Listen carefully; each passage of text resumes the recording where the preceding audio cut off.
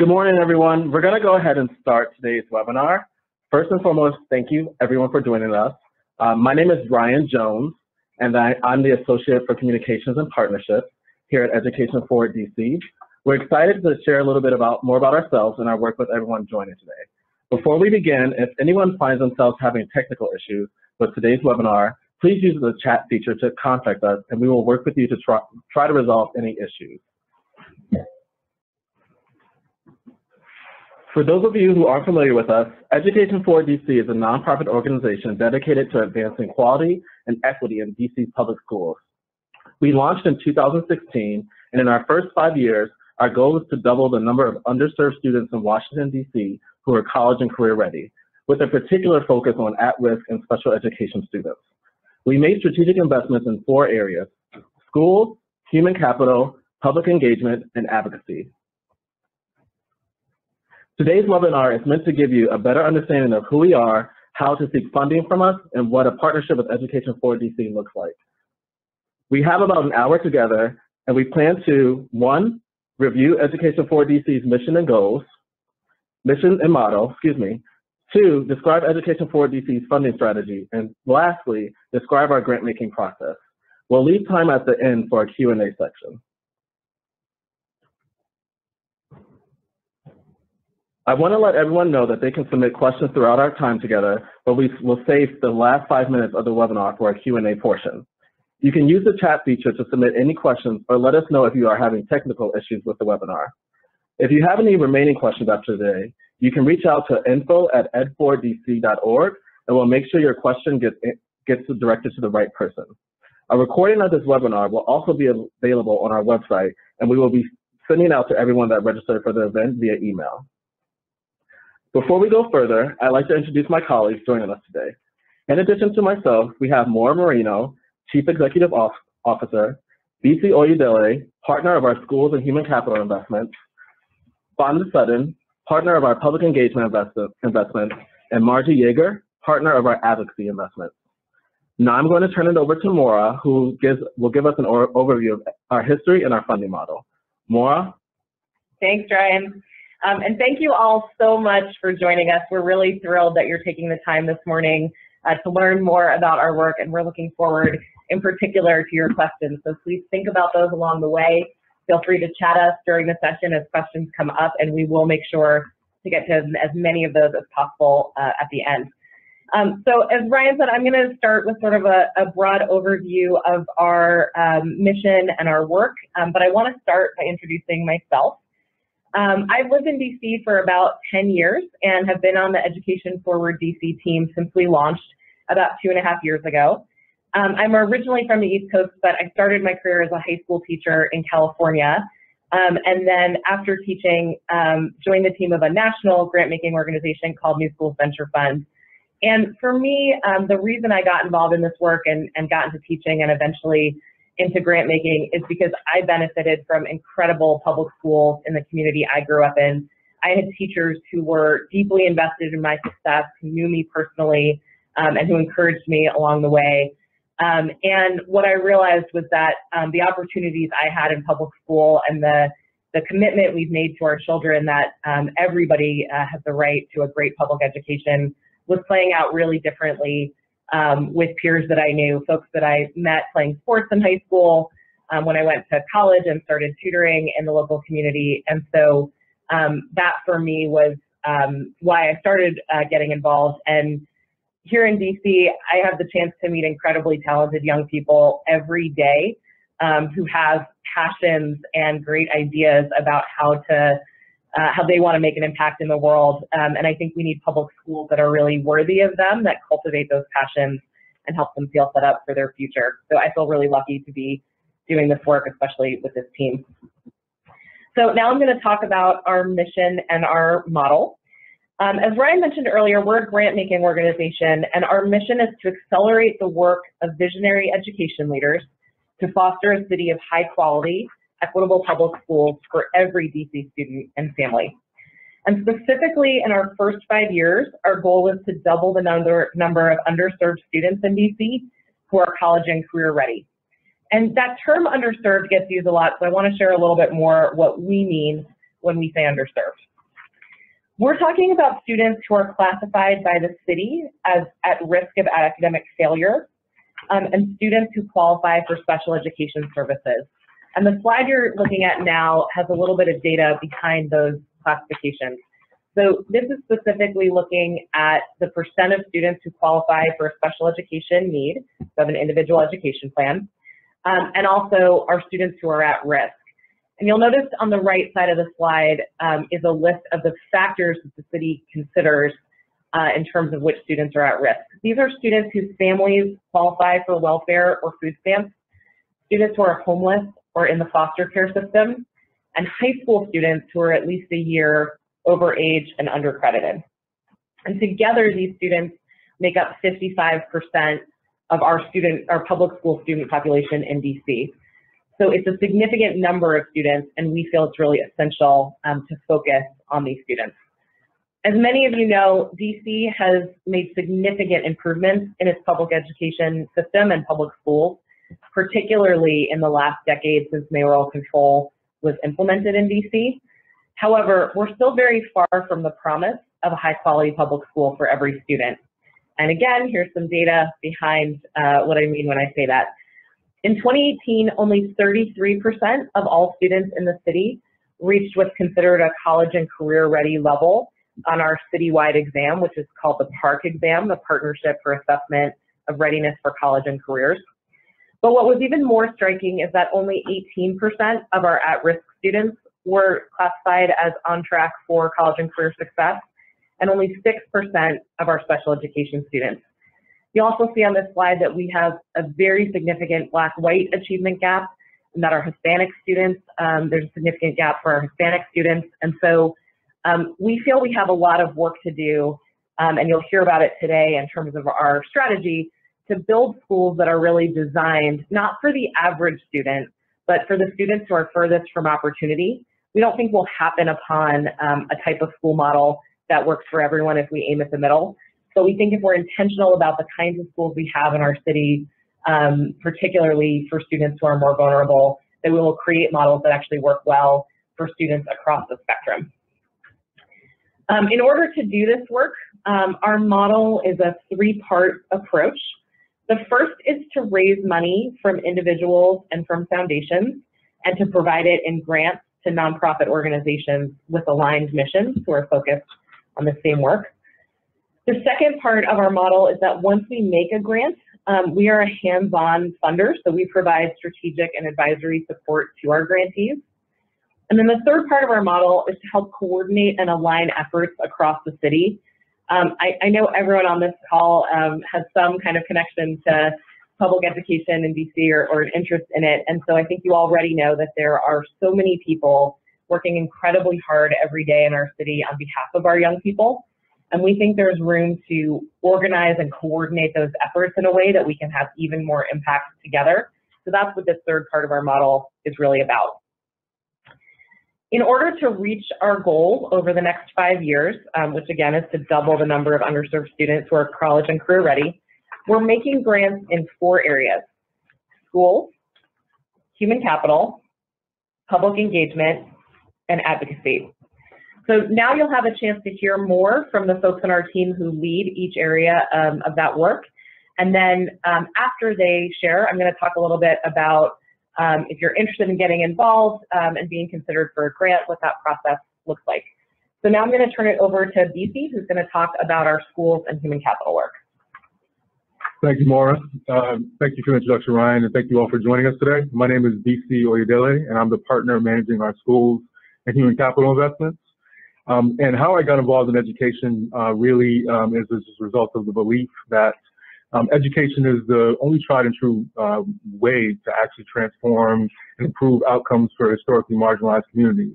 Both as a first-generation immigrant to this country, as someone who grew up in poverty, I feel as if I am a living testament to that particular belief and idea. And so that sort of logic guided my decisions to be a public school teacher, guided my decision to be the leader of both Catholic and charter schools. And most recently, before joining the Education Forward DC team, I was at the Lynch Leadership Academy in Boston, housed in Boston College, providing support to principals and those who are aspiring to be principals, as well as districts, charter management organizations, and Catholic schools that had interest in developing their human capital and talent strategies. As a parent of a DC public school student now, this work is extremely important to me. So talking a little bit about our school's strategy more specifically, I'll give you an overview of our 5-year goals, and then I'll start talking a little bit about our human capital strategy and investments as well. Our 5-year goal on our school strategy is to fund the growth or redesign of 35 schools, which will create 14,000 high-quality seats when those schools are fully enrolled. We also provide, as Maura mentioned, strategic support to schools and organizations that we partner with in the hopes of supporting their efforts to drive better outcomes for all students and establish deep and meaningful partnerships to improve quality and families and community, to improve quality in our schools while also partnering deeply and meaningfully with communities and family stakeholders. All of this is in support of an effort to foster a diverse citywide portfolio of schools that are truly responsive to students and families' needs.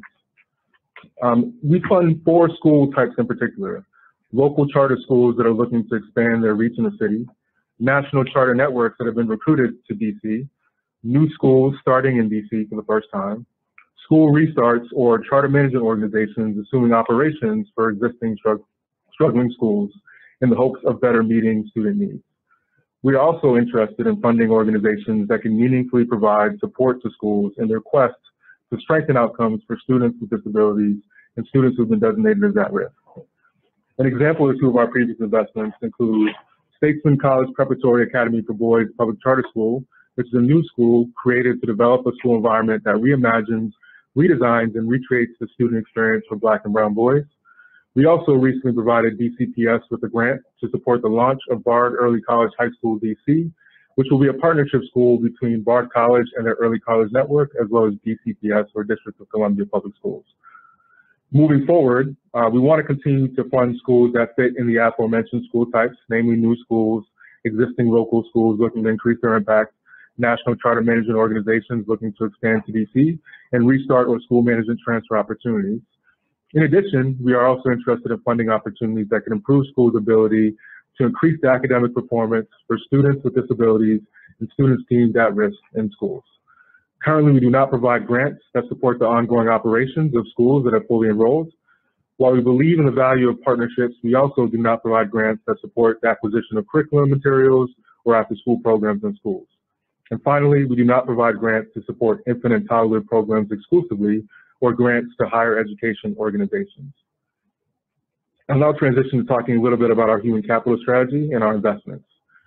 Our human capital strategy aims to ensure that DC schools have the high quality teachers and school leaders that every student deserves. The 5-year goals for our human capital investments are as follows: support programs that recruit and develop teachers to add an additional 450 high quality teachers per year, fund leadership development programs for school leaders to ensure that high quality, diverse talent is available to sustain 50 high quality schools, and then fund opportunities to proliferate practices that will lead to improved retention of our teachers and our leaders. In short, our grants are focused on growing teacher and leader pipelines, and we support organizations that train teachers and develop leaders.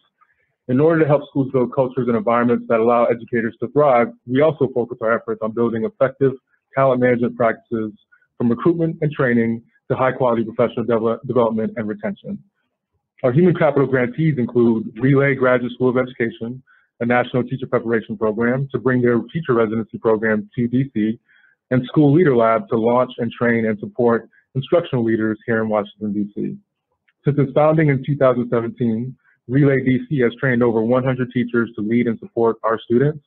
And since the initial school leader cohort in 2017, School Leader Lab has trained over 40 school leaders. Moving forward, we continue to look for ways to recruit, develop, and retain teachers and school leaders. At present, we do not support ongoing operational costs for schools or human capital organizations. If you have any questions or you just generally like more clarification after today's webinar on what we do and what we do not fund, or are interested in partnering with us for our schools or human capital work, you can contact me at b.oyedele@ed4dc.org, and my information will also be available at the end of this webinar. At this point, I'd like to introduce Fonda Sutton, who leads our public engagement work. Fonda? Thank you, DC. My name is Fonda Sutton, and as DC mentioned, I manage our public engagement investments. I've spent my entire career working in the public education sector here in the District of Columbia, first as the co-founder of 2 charter schools and later as a policy and legislative advisor at the state and district level. Through all of this work, I think I've learned the value of developing and maintaining strong partnerships and trusting that stakeholders bring critical insight and really practical solutions to the challenges we face in our communities. I've lived in this city for over 30 years. It's a city that I love, and I continue to love this work for many reasons, but mainly because I believe in the brilliance and potential of the young people in this city and their families and communities. I view my current work as a funding decision maker at Education Forward DC as a powerful lever for getting them the great schools that they deserve. Because we know we cannot serve students well without the engagement of their families, our public engagement investments are focused on amplifying the voices of families and community stakeholders in education decision making. We have a 3-pronged 5-year strategy for public engagement. To build the capacity of families and the public to meaningfully engage and influence decision making at the school, sector, and city levels. To build the capacity of schools and government to meaningfully engage families and the public, and to gather and share information to support citywide and school level policy and planning decisions. With those as our priority areas for funding, I think I can say a little bit more about the why and how we're funding those priority areas. We believe that the great schools we want for our students should reflect the needs and interests of those students and their families. Our public engagement investments are designed to generate a better fit for those interests by generating the information they need to navigate the really wide-ranging education experience and supporting them in understanding that information in a way that enables them to effectively contribute. We also support efforts designed to strengthen the work that our schools want to be doing to frame and manage their relationships with families and communities. In the end, the creation of clear, meaningful channels for families to offer feedback and ideas will accelerate our progress toward establishing the high-quality schools we want for all students. Over the past 2 years, the public engagement portfolio has supported the Office of the State Superintendent of Education, OSSE, in the development of the DC School Report Card, which was just released this past December. The DC School Report Card is a source of information for families to learn more about their current schools and their school options as they navigate the education system. It also allows policymakers to assess and compare schools across the city, and it will help them make better decisions and inform planning for schools across the city. This is a particularly exciting investment for us because our support helped OSSE to conduct a robust, parent-driven design and content development process that captured parents and other stakeholders' feedback on that report card. We believe this has helped to build stakeholder acceptance of the tool. Now, for the first time, our city's education stakeholders have a tool at their disposal that allows them to make apples-to-apples comparisons of schools across sectors and across the city's neighborhoods. We've also recently supported Black Swan Academy, an organization that works to empower Black youth in underserved communities in DC. We've seen Black Swan support some really strong advocacy in young people at the local council, at the State Board of Education, and in their school communities. We view these kinds of opportunities to elevate student voice as a critical element of building family capacity to engage. We know that in some cases, older high school and middle school students are making important decisions about their school choices, and they know best what works for them in their schools. Ultimately, engaging more students represents a way to effectively engage their parents and communities. Beyond these investments in great tools and efforts to include students' voice in education decision-making, we see a need to accelerate our progress on building family and community capacity to engage with schools.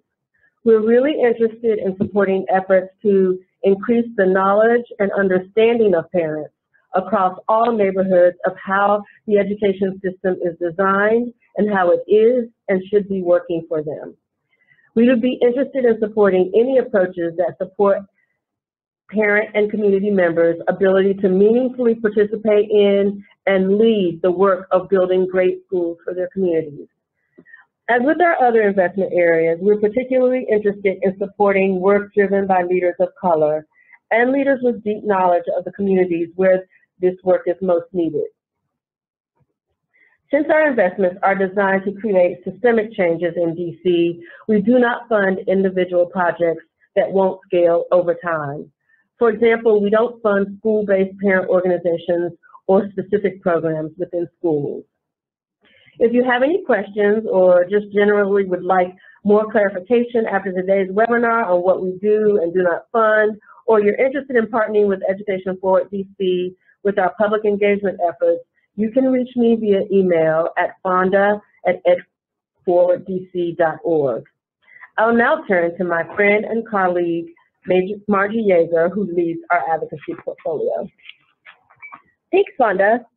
My name is Margie Yeager, and I lead our advocacy investments, which are focused on supporting conditions for high-quality schools that advance equity with a particular focus on underserved students. I come to this work having spent almost 2 decades in education, both locally and nationally, and am extremely passionate about education in DC. I began my career as a second-grade teacher in DC public schools and have worked in education ever since, including in the DCPS Central Office and in the Deputy Mayor for Education's office. I believe deeply in advancing equity and opportunity for students, and I've seen the incredible potential of students all across the city when we give them access to excellent educational opportunities. I also care deeply about this work because my oldest 2 sons are in DC public schools. In advocacy, we have 4 major elements aligned to our goals: efficient and equitable allocation of resources, strong accountability, autonomy, and equity. Specifically, we want all schools to have the resources that they need, including funding, facilities, and services to meet students' needs. We believe that public schools must be accountable with transparent data to inform parents, and that decision-making should be done by those who best understand student needs. And finally, we have a strong commitment to equity and want to ensure that there are policies and structures in place to ensure that we're serving all students well. We're excited by the progress that's been made over the past decade, but recognize that there's still an incredible amount of work to be done to ensure that all students receive excellent educational opportunities. To do so, we invest in a range of organizations that are working to mobilize stakeholders to push for policies and practices that will accelerate improvement in quality that all our students and families deserve. Our advocacy investments support success in our other 3 investment areas: ensuring a great school for all students that is led by excellent principals and has great teachers in a school system that's designed for and with DC families. One of our recent advocacy investments was in PAVE, Parents Amplifying Voices in Education. PAVE is a DC-based nonprofit that connects, informs, and empowers parent leaders to give families in DC a voice and choice in the vision for education in our city. We also funded the DC Policy Center, a nonpartisan research organization that provides independent data and policy analysis to help put every child in DC on the path to success. We're continuing to identify individuals and organizations that have great ideas about how to advance our advocacy work by mobilizing and empowering stakeholders. We're especially interested in supporting leaders of color. Overall, we're seeking to make investments that are going to have systemic impact in DC, and we do not fund individual projects that will scale over time. Also, we only fund 501c3 work, which means we do not fund lobbying, political campaigns, or politicians. If you're interested in partnering with us for our advocacy work, I'd love to hear from you. You can reach out to me via email at margie@edforwarddc.org. I'm really excited to connect with folks with great ideas. I'm going to turn it back over to Maura now, who will give more insight into our grant-making process. Thanks, Margie. And thanks, everyone, for hanging in on the phone. I'm going to talk through our grant-making process, and then we're going to be getting to your questions in just a few minutes. So if you haven't already submitted a question, please start submitting those and thinking about what you might want to ask. So the slide you're looking at now is an overview of our grant-making process, which starts for looking for grantees. And then we go through a process where we screen potential grantees against our criteria. Folks that move forward then enter a due diligence process before we finally make a grant decision. And so in terms of how this cycle plays out, we are proactively seeking leaders and organizations that are aligned to the strategies that you just heard about. And we find folks by reading about their work, by learning from folks locally, by hearing what's worked in other places, and by meeting people through events and through partners. We want to make sure that we're expanding our network and the folks we know, and to make sure that we're more widely known to a more diverse network.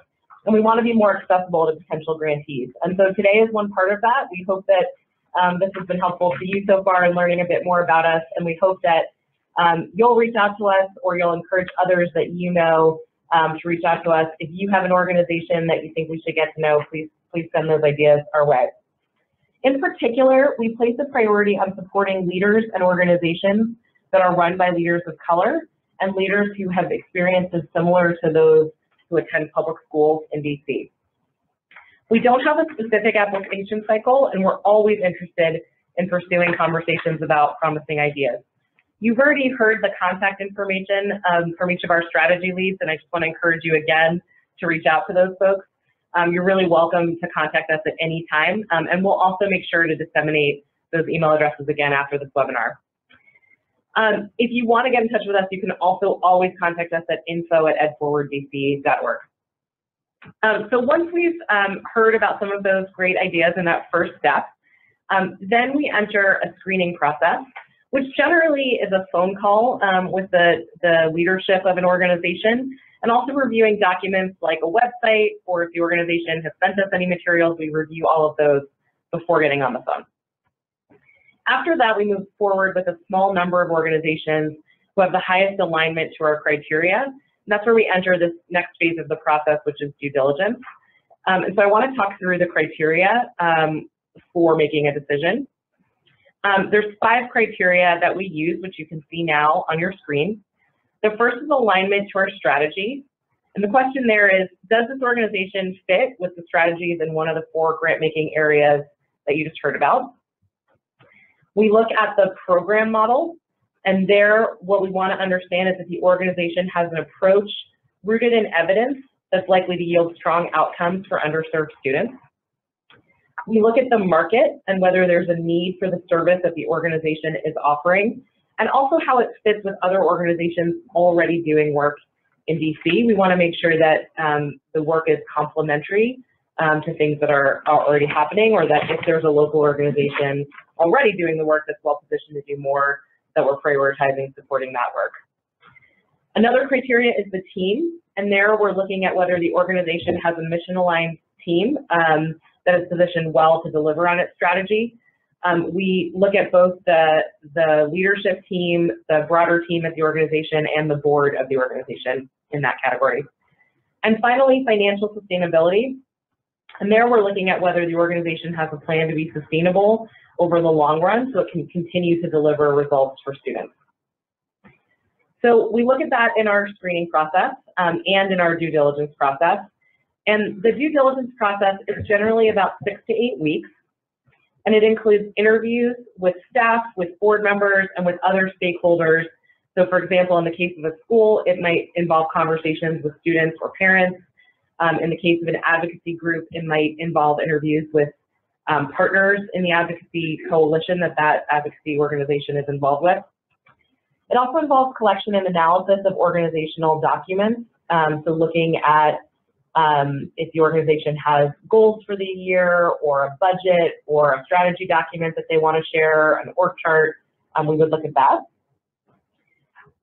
We do an analysis of market trends and demand, and what that means is, for example, in the case of a school, if somebody has a really compelling school idea, we want to understand if it's something that students and families are really seeking out as a school model, and whether the school is likely to be able to get enrolled with the idea that they have.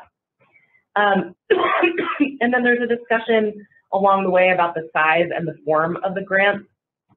Is it a contract? Is it a grant letter? And also any goals or milestones that we might set together. And we know that that process can be really arduous and time-consuming for folks. And so our hope is that the process is informative and helpful to you in achieving your mission. Whether we end up working together or not, we want to be really respectful and hopefully provide helpful context for the work you're doing. We want the process to allow both you and us to assess mutual fit for partnership. So certainly you can see that we're really digging in and trying to build our understanding of an organization's work. We also hope that those organizations are doing their homework about us and figuring out if we're actually a good fit as a partner. It's certainly a two-way street. And finally, our hope is that the process doesn't disrupt your work on behalf of students in DC. Being in the fundraising business ourselves, we know that these processes sometimes can be time-consuming, and we want to make sure that you're able to focus on the most important work that you're doing every day. So I'm now going to turn it back over to my colleague, Ryan Jones, who's going to facilitate a Q&A session and address any of the topics that we might not have covered so far. Cool. Thank you, Maura. So like she said, we're in the question and answer portion of the webinar. We'll answer questions that you said throughout the webinar. And if you don't see your question was answered, you can feel free to contact us at info@edforwarddc.org. Or you can reach out to the individual strategy leads who shared the contact information, and you can also see their contact information on the screen. My colleague, Erin Sheehy, is going to go ahead and read your great questions that you shared throughout the webinar. Thanks, Ryan. Yes, thank you for the great questions. Keep them coming. In the order that we received the questions, our first question is, are you looking to partner with schools, only with schools? I have a nonprofit organization that promotes education and literacy. Yeah, so that sounds fantastic, and definitely would love to have further conversation and learn more about your work. But at the moment, we are focused solely on funding schools and not organizations that are partnering with schools, unless those organizations are partnering to potentially provide strategic support to schools in their pursuit of improving outcomes for special education students or at-risk students. Thanks, Vicky. Next question, are you supporting after-school organizations that work closely with DC's public and charter schools in support of students' on-time advancement, high school graduation, and college enrollment? So no, unfortunately, we are not directly funding those organizations. Again, we believe that work is vital and critical, and are always happy to have conversations with folks who are doing work on behalf of DC schools, but at the moment, we are not funding those organizations. Another question, and this question is about the three-part model. For the second aspect of your model, providing strategic and advisory support, do you work with external partners? For example, do you have strategic partners who might provide consulting, evaluation, or other types of support for your grantees? Yeah, it's a great question. So we approach that with a mix of strategies. We certainly don't think that we can provide all of the expertise that our grantees need in many cases. And so we work together with the grantee to figure out what the most critical issues are that they want to focus on, let's say in the coming year. And then there may be a few places where we can provide some direct support or advice. But generally speaking, we connect them with organizations that might be more helpful. So we work with a lot of teacher prep organizations that are thinking really hard about how to measure their progress in supporting teachers. And that is not an area in which we are experts, but we might introduce them to another organization that's tackled a similar problem, or to an organization that we know of that has some expertise in measurement. And then they might use our grant dollars in order to do that evaluation and measurement work. So most of it is introductions and connections, but there is some of it that is direct advice or support we might provide along the way. Thanks, Nora. Next question. The Walton Foundation grant page mentions Education Forward as a partner. Are Walton grants and Ed Forward grants the same, or are they separate entities? Yeah, that's another great question. So the Walton Foundation is its own organization, so I can't speak on their behalf, but they are one of our supporters. And so when we receive funds from the Walton Foundation, we use them across the areas that you heard described today. We've gotten some specific questions over time about school startup grants, so I will just touch on that briefly in case that's part of the question. The Walton Foundation does have a school startup program. We also provide school startup grants directly, and there are ways that the Walton team manages that, and if you have questions, we're happy to get you in touch with those folks to figure out whether you should be talking to us or talking to the Walton team about school startup, but we are separate organizations. Next question. Upon application, is it preferential that the organization has done legwork in determining a specific ward and or facility for location? Is it beneficial to already have an active 501c3 that's in good standing? That sounds like a school question. Sounds like a school question, yeah. Is it helpful if you have a facility? Sure, I'm sure it'd be helpful to you in general, but it's not necessarily material to our own diligence process. We're happy to have a conversation while you're still trying to figure out where the best location for the school might be. By and large, we're interested in supporting individuals with great ideas who think that they can materially produce outcomes for the students that we talked about. So you do not need to have those things secured. As far as the 501c3, that's not necessary for our own application process as well. Next question. What role do you feel Ed Forward can play to ensure strong cross-sector collaboration in the district? Fonda and Margie, do you guys want to start on that one since it's connected to all of our work, but connected to public engagement and advocacy? I think we've both thought about how to engage parents of students in both sectors. And so when I think about my investments, I am thinking a lot about building sort of citywide conversations with parents. A lot of times in some families, they may have children who are one attending a charter school and one attending a DC public school. And we also are thinking about the data that parents can use, as I mentioned before, to compare schools across both sectors.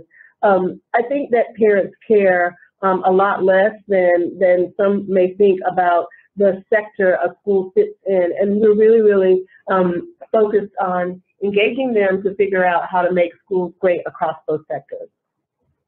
I would just echo that, what my colleague Fonda says. When we think about the challenges in education in our city, they are not unique to one sector. We still have a lot of work to do, both in DCPS and in the public charter schools, to improve and see the kind of excellent and equitable outcomes we want for all students. And so from an advocacy perspective, we are really thinking in a cross-sector way about how do we push for policies and practices that will lead to improved outcomes in both sectors. And we're really thinking about organizations either in one sector or the other, or that are thinking across both sectors about how they can really help advance conversations and policies that will support that equity that we're seeking. So we think in a very cross-sector way. We're very open to funding organizations that are focused on either sector or with a cross-sector approach. Thank you. Next question. Do you have a minimum budget requirement for organizations applying through the advocacy track? No, we don't have a minimum. So I would encourage folks who have a compelling idea, have an organization that is already in existence, to please reach out and let's have a conversation, because there is no specific minimum.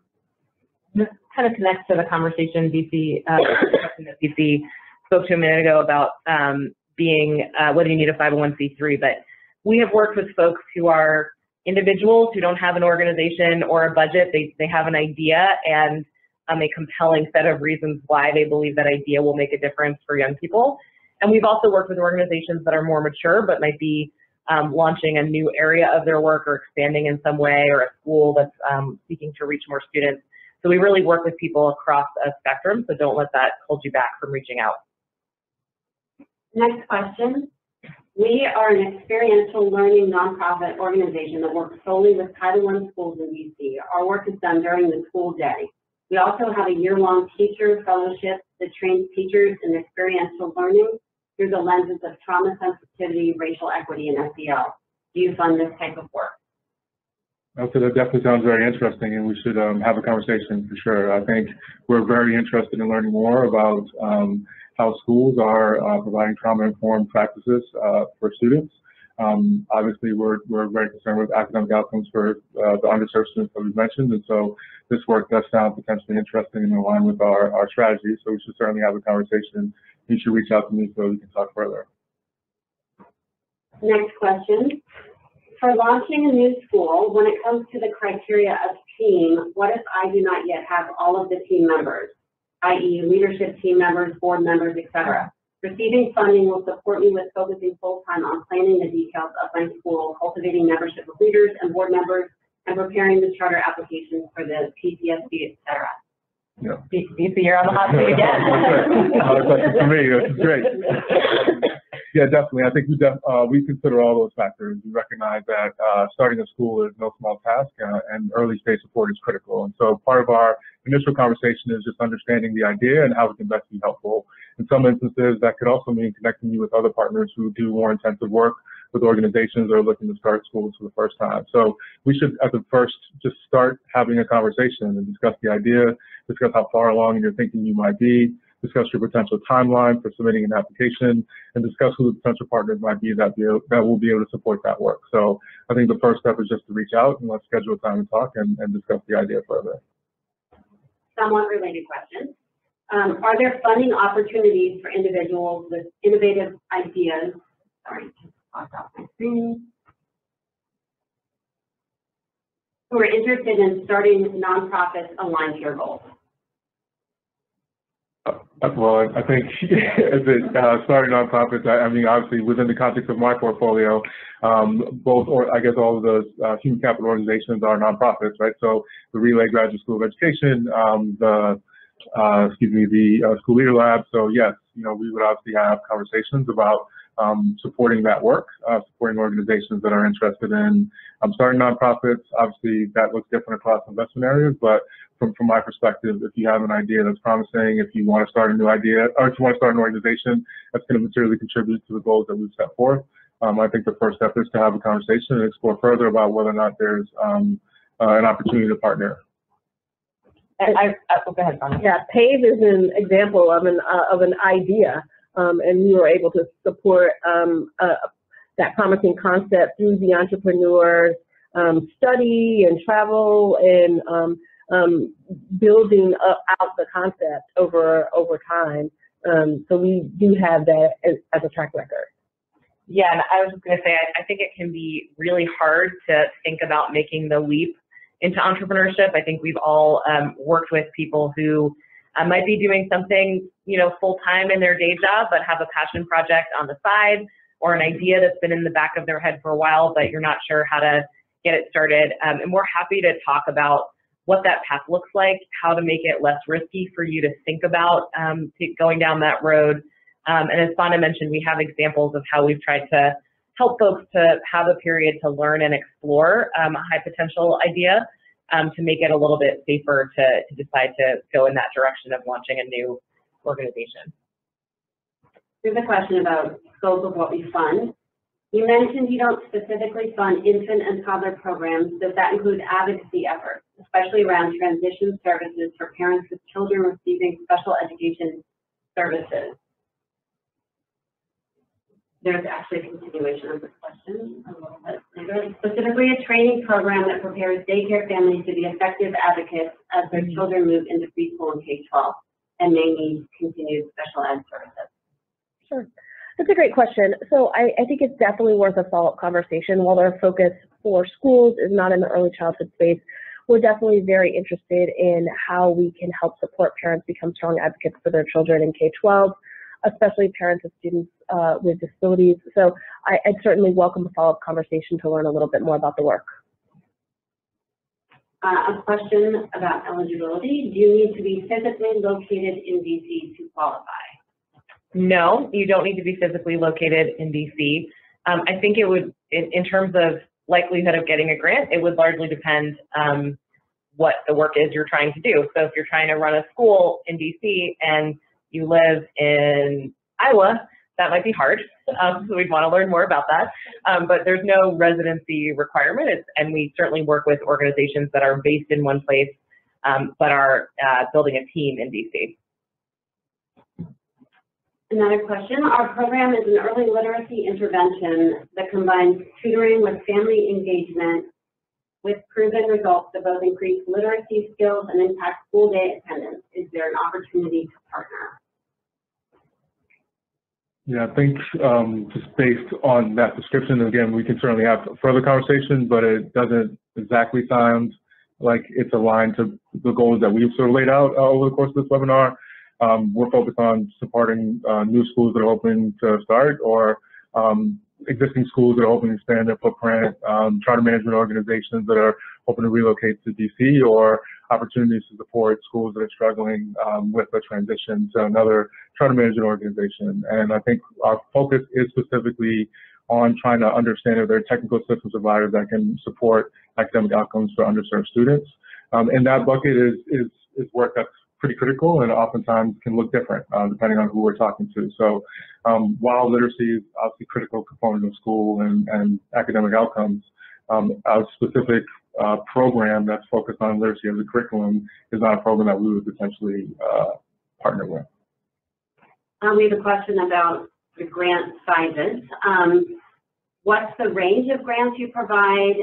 What's the average size of your grants, and do you give multi-year grants? Yeah, those are great questions. So yes, we give multi-year grants. Our grant sizes range, and I would say the average is different in each of the investment areas that was described. On the low end, I would say our grants tend to start around $50,000, and on the high end, they're upwards of $1 million. The grants to schools tend to be larger than grants to other kinds of organizations, but I would say on average, probably our average is somewhere about $250,000 across all of our grant-making organizations, but that skews higher in schools and lower in human capital, advocacy, and public engagement. We have a question from Margie. The question is, how are you working with DC policymakers and politicians to ensure alignment with your advocacy efforts? It's a great question. So we try to engage with a wide variety of DC policymakers and leaders in an education capacity to help raise the issue and challenges that we see in schools, help inform their thinking, and encourage policies that are aligned with really advancing improvements for students and equity. That includes engaging with a variety of leadership in DC public schools, and the public charter school board, the state board of education, the city council, a wide variety of city leaders, the deputy mayor for education, all of those who play a really important role in shaping policy in the city. Thanks, Margie. A question about timeline. What's the timeline generally from screening of a grant to making a decision on a grant? Yeah, there's a big range. So I would say if the shortest timeline would be about 8 weeks. As I mentioned, that diligence process itself is something like 6 to 8 weeks, and that would be sort of the fastest cycle. But often there's organizations or people that we might meet who, as I said, are doing something as sort of a side interest that might be on our radar, but they might not be ready to get into really thinking about it as an organization for several years in some cases. So that timeline really can vary based on where the organization is, based on our strategic priorities, and just based on capacity to go through that diligence process on both sides. Do you provide grants to organizations doing work in Prince George's County, or do you only fund organizations working in DC? We only fund organizations whose work is focused on DC students. We don't have any other questions, although one question that has come up repeatedly is whether we'll share the deck, and the answer is yes, we will share the deck and the recording of this webinar after the webinar. Sounds great. Well, I'm going to turn it over to Maura, who's going to close us out for today. And again, thank you all for joining us. Maura? Yeah, I just want to echo Ryan's thanks. We know you're all really busy people. You have a lot on your plate, so thank you for taking some time to be with us for this webinar today, or if you're watching it on video later, thank you for your interest. Again, please feel free to contact us via email. You can see our emails right now on your screen. We'll also send them out to you after this. As Erin mentioned, we'll be sending the materials along if you want to take some time to look through those on your own. You can also sign up for our blog on our website, which is edforwarddc.org. Or you can follow us on social media at edforwarddc. We are on Instagram, Facebook, LinkedIn, and Twitter. So please get to know us via social media. And we'd love your feedback on whether or not this webinar was helpful. This was our first time doing a webinar like this. And so we would love if you would fill out the survey we're going to send you in just a few minutes and let us know what worked, what didn't work, what we could do differently next time. I want to thank my team for being part of this conversation today, and again, thank all of you for the time you've taken, and we look forward to hearing your questions and to hearing about all of the great ideas that you have that we can be working on together on behalf of our city's young people. So thanks so much and take care. Thank you, guys. Thank you. Bye.